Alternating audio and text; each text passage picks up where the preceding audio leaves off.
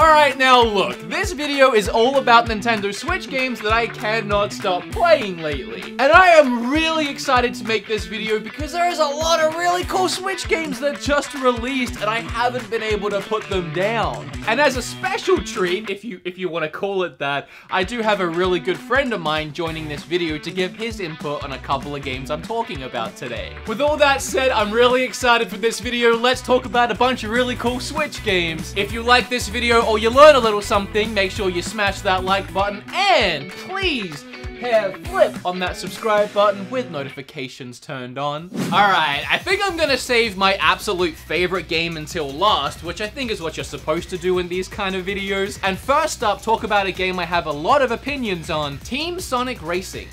I have a love-hate relationship with this game. There's a lot I really love about it, and then there's a lot I really despise about it, if I'm being honest. However, it wouldn't be on this list if I wasn't having a lot of fun with it and playing it a lot. Let's start with the positives. It's called Team Sonic Racing because it incorporates a team racing mode in a way like I've never really seen before. My phone just fell down. Sure, there's been racing games in the past where you race as a team, but typically you're still kind of just flying solo, doing your own thing and racking up points for your team as you play. But in Team Sonic Racing, there's actually a lot of ways to help out your allies as you race. If you see a fellow teammate spinning out of control because he's been hit with the green shell equivalent of whatever is in this game, you can actually give them a little nudge as you drive past, and it will give them an acceleration boost and they can get back on their way. It's kind of like playing a shooter game and one of your teammates go down and you stab them in the heart with a syringe of adrenaline so they can get back into the game. And I really like that mechanic, and it only starts there. Obviously, in this kind of racing game, i.e. a Mario Kart style racing game, you drive through item pickups which will randomize an ability that you can utilize. However, if you get something you don't want, you can actually offer it to your other teammates and they have the choice of accepting that item. And maybe they're in a position where they could actually use the item that you don't want. And on top of that, if you successfully make a trade, you actually build up some of the bar towards your ultimate move thing, which lets you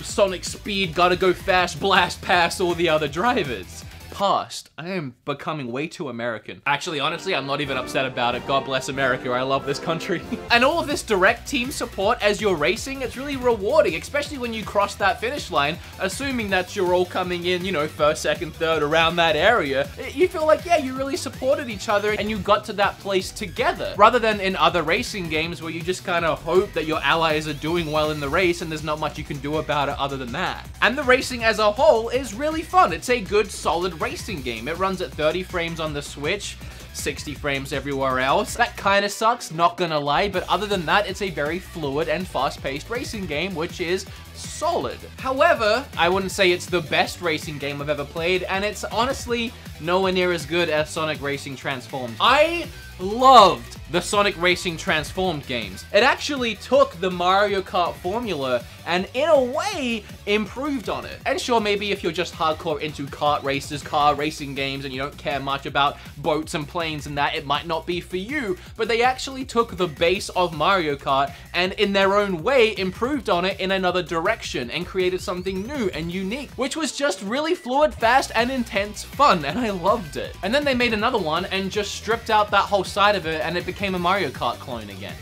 That is disappointing, and I don't like that. But the team mechanics did add in something else that was unique and fun, but anything other than the team mode just feels like a very basic carbon copy of a Mario Kart game that's not as good. So for me, if I'm playing Team Sonic Racing, and I have been a lot, it's in the team mode and nothing else. Oh yeah, it can be addicting, and I do recommend the game. Next, we have For the King, and I'll be honest, before this game actually released, I knew nothing about it. But I saw this in my local GameStop and it caught my eye immediately. I really love the cover art and the graphical style of the game. Both from the front and back cover, I was very intrigued. I thought, screw it, I'll take the risk and see if I enjoy it. And obviously I did, otherwise I wouldn't be talking about it right now.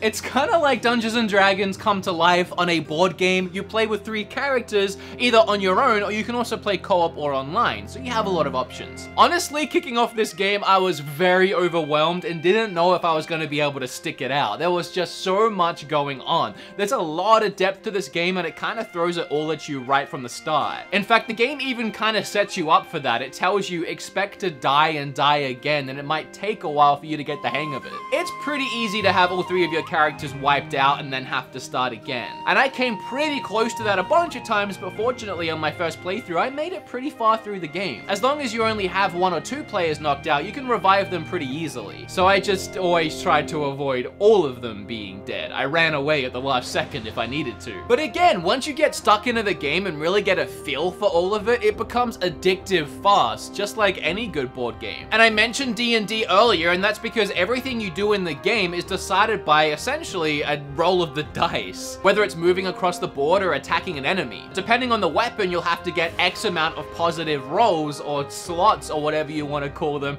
to do good damage or do any damage or not miss. Imagine like telling your D&D dungeon master you want to attack X thing and then he rolls the dice and he's like, oh, you miss. It's kind of like that, but you can cheat it a little bit. You have what the game calls focus points, and you can actually use those at any point for anything that involves a roll of the die or chance to kind of just go, oh yeah, that one's fine. But you don't get many of these focus points, and it does take a lot of effort to recharge them, so you have to use them sparingly and in the right place. If I was down to 1 character, I would use all my focus points to make sure my attacks were going to land. Obviously, the cooler and stronger weapons that have more effects to them, you're gonna need better chances and more rolls to actually land the hit. And the entire game, in my opinion, is gorgeous. I don't know what you call this art style. It kind of looks like everything is made out of modeled clay. I'm sure there's an actual term for this look, and I'll try and find it. But all I know is it really worked for this board game aesthetic. It's definitely a very slow-paced game, but that's what works so well for the Switch. Because at any point during playing, if you have to take a break, you just put your Switch to sleep, and then, you know, days later, you come back to it, turn that bad boy on, and knock out a couple of turns, and then back to sleep if you have to do something else. With it being roguelike, obviously every time you start the game up, it's going to be a different layout, where the towns are, where the missions are, and then as you're playing, it continues to throw more things at you too, like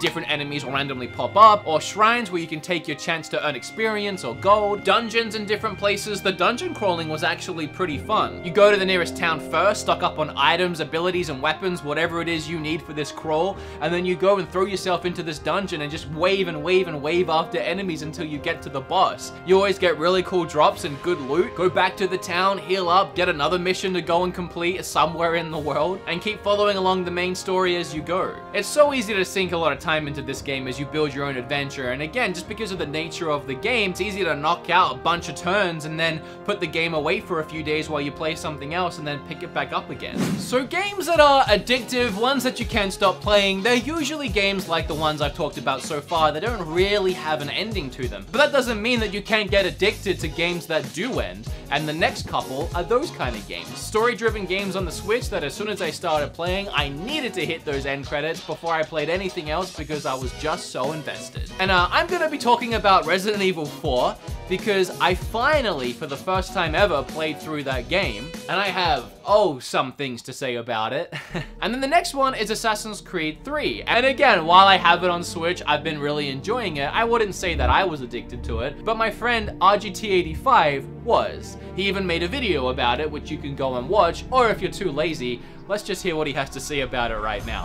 When you ask most people what the worst Assassin's Creed game is, usually they say Assassin's Creed 3. And after playing and enjoying Assassin's Creed 1 and 2, I never got around to playing Assassin's Creed 3, and then all the negative stigma around the game just sort of turned me off. I didn't play Assassin's Creed 3 until the remastered edition came out on the Nintendo Switch, and I ended up being absolutely blown away by this game. I made a video saying that I was addicted to it, and I meant it. That game is absolutely fantastic once it starts to get into motion. You see, the problem with Assassin's Creed 3, I feel, is the first few acts of the game can definitely be a bit off-putting. The character you play as isn't really all that interesting, and it doesn't really seem that much different than the first 2 Assassin's Creed games, just in a different setting. But once you start to play as the main character in the game, which happens around Act 5 of the game really starts to open up. You're doing a whole bunch of different stuff that you did not do in its previous Assassin's Creed games. There's things like hunting, there's things like crossing over areas in horseback, a lot of different mission types and varieties out there. I think this game really stands out.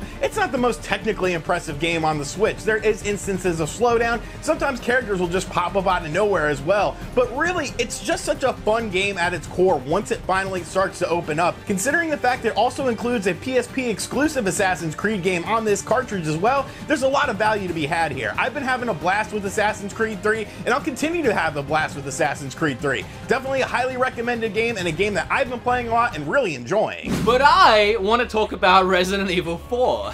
And I've been pumped to talk about this game because, again, it was my first ever playthrough from start to finish, and yeah, this game's really good. Everyone was right. It's literally been ported to every single system since the GameCube, and I've never really given it a chance since then. I played it initially back when it came out on the GameCube, and I went, this isn't Resident Evil. I had just come from the first game and the second game. Admittedly, I did skip the third game, and I went to the fourth game, and I couldn't get into it. I never even got to actually saving Ashley the first time, which is only a couple hours into the game, which just goes to show that I didn't really give this game a chance. Everyone was talking about how terrible it controlled, and I downloaded it because of that. I wanted to play it for myself, see how bad it was, and if it was that bad, it would have been a real easy video to make. This game is terrible on Switch. You know, those videos always do well. But as I played it, I didn't see the issue. They didn't implement motion controls. Would have been nice. The Wii U had them, and I do agree the Switch should have had them too. But I mean, playing this game like you would play any other game on the Switch without motion controls, I did not have an issue. It's not a good control scheme. That's why they fixed it. But I'm used to it, and I liked it. This is a fantastic Resident Evil game. No, it's not like the earlier ones. It is more action. It didn't go all the way action like Resident Evil 5 did. There were some creepy moments spliced into it, like near the end with those zombies where you had to shoot little squid things off their bodies. I hated the sound they made. As soon as I walked into a room and I heard them grunting down a hallway, I felt tense and uneasy, on edge. I didn't want to walk down that hallway and find that creepy thing down there. But yeah, for the most part, it was an action game and nowhere near as creepy as the previous titles. But the action was packed. There was something new happening behind every door. Some kind of new enemy or challenge or boss or puzzle to figure out. Leon sucks at taking care of Ashley. He lost her like 7 times throughout the playthrough, but it always added to the intensity of the story and needing to get back to her to save her once again. Thought it was hilarious that at the end of the game, after going through all of this, Ashley tries to hit on Leon and then Leon hardcore shuts her down. So, after you take me back to my place, how about we do some, overtime? Sorry. And yeah, it was a really fun game that I couldn't put down. For like a week straight, every time I had time to play a game, I was really excited to pick up my Switch and progress more through Resident Evil 4. And what I just really appreciated about my time playing this game is that usually when you go back and you play these retro classics, you kind of get the feeling for what it would have been like playing it at the time, and you can see, oh yeah, this would have been epic at the time. But Res 4, I enjoyed today. I enjoyed now in 2019. A lot of people call this game a timeless classic, and I absolutely agree because I played it now in 2019 and it is a classic. I loved it. I highly recommend picking this one up, and don't be deterred just because everyone said it was terrible. Yeah, there's no motion controls, but other than that, it plays the same as anywhere else. Okay, my favorite game on this list is by far, well and truly, really easily, Cadence of Hyrule, and I'm sure you saw this coming because I'm sure I stuck it into the thumbnail. Love this freaking game. The developers behind Crypt of the NecroDancer, they did a fantastic job at taking their game and just reskinning it. You know what? No, I'm not even gonna say the words reskinning because it was its own thing. Like, I don't think Nintendo themselves could have done an any better job at taking the Zelda franchise and developing a game in that universe that you played to music. Other than that one mechanic, this game felt like a brand new Zelda game. That's something that I never knew I wanted, a roguelike Zelda game. In fact, you can even turn off the playing to music side of this game and play the game like a roguelike Zelda Link to the Past. I mean, I love Link to the Past because in my opinion, it is a near perfect game that is structured in just the right way to give you a tailored Zelda experience that is perfect from start to finish. However, I would also like the ability to turn on a roguelike mode for Zelda Link to the Past, and every time I started the game, all the dungeons, all the items, all the abilities were in different places, so it felt fresh every time, and that is what Cadence of Hyrule is, just played to music, unless you turn off the music, but I don't know why you would, because that gameplay mechanic itself is not only very addicting, but the music, oh my word, the music is gorgeous. It's that original Zelda music we already know and and love, but played with some badass electric guitar. So if you haven't played this game or you haven't played Crypt of the NecroDancer, let me explain it. I've already kind of talked about the Zelda side of it. Imagine, again, Link to the Past, where every time you play, everything's in different locations, and every action you make has to be in tune with the beat. So every time you take a step, every time you pick up an item, every time you attack an enemy, it all has to be on the beat. And it's really cool.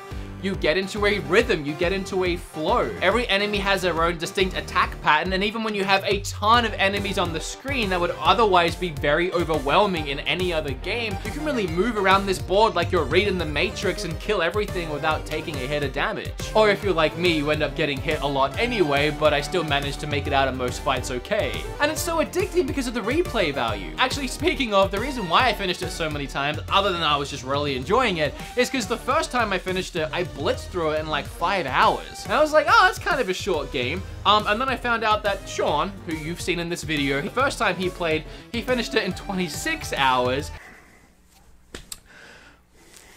Because he probably got a challenging configuration. Everything was probably put in awkward places, and it just took him a lot longer to solve the puzzles because of the order the puzzles were given to him in. Maybe I just got lucky and everything fell into place perfectly and I just hit everything in the right order. So I tried again to see if I did it around the same time, less, more, and my second playthrough, I shaved off 2 hours of my time and finished it in 3. And at that point, I felt like I could do it even quicker than that, so I live streamed my own challenge of can I beat it in 3 hours, and with the help of some of you, I finished it in just over 2 hours. I was really happy with that. But at that point, I had developed a bunch of strategies, I knew the game pretty well inside and out, I wasn't worried too much about clearing the screens of enemies, I was just kind of blitzing through and looking for certain things that I knew I needed, and I would say an average playthrough is probably around 8 to 10 hours, unless, again, you either get lucky or you've had experience with Crypt of the NecroDancer, because that did help for me. And I'm absolutely not done with this one. I finished it 3 times already, and I'm sure I'll finish it 3 times more and then some. It feels like a long time since I actually got to stand here and talk about a bunch of really cool Switch games I've been playing. I hope you found a bunch of games that you can't wait to go and buy and play. Let me know which ones you liked below, or even what games you can't stop playing down below. Huge thank you to Sean for helping out in this video, and a huge thank you to you guys for putting up with Sean. I know it's not easy. Smash like if you enjoyed this video or you learned a little something, as I said earlier. Hit a flip on that subscribe button. So I'm just going to end the video. Okay, bye.